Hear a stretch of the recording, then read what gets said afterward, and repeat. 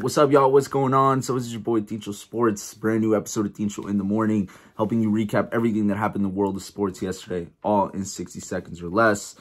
Let's waste no more time. Let's get straight into it. An early goal by Danny Ings was enough for Southampton to steal the 3 points against Liverpool. Liverpool are now winless in the last 3 games. United can now jump over them into first place if they win their game on hand.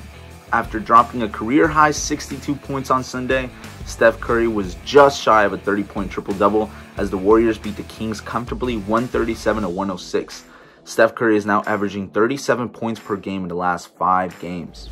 Giannis Antetokounmpo reminds the world why he's the reigning back-to-back MVP.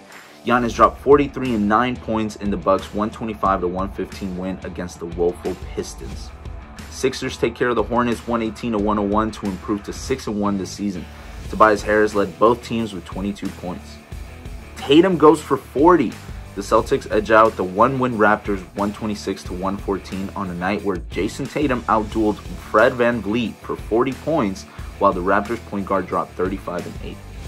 Talleres Córdoba and Banfield met for first place of Group B of the Copa Diego Maradona. Juan Alvarez made it 2-2 in the 80th minute from the spot, but Talleres' Diego Valoyes gave him the win with the 93rd minute game winner. Alright guys, we covered it all in 60 seconds or less. We covered some NBA action. We went over to Europe for some European soccer. We went to Argentina.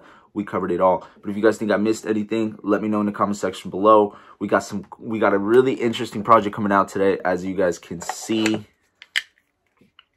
I'm up to something. Make sure you hit the like button. Make sure you subscribe to the channel. As always, guys, thanks for rocking with me.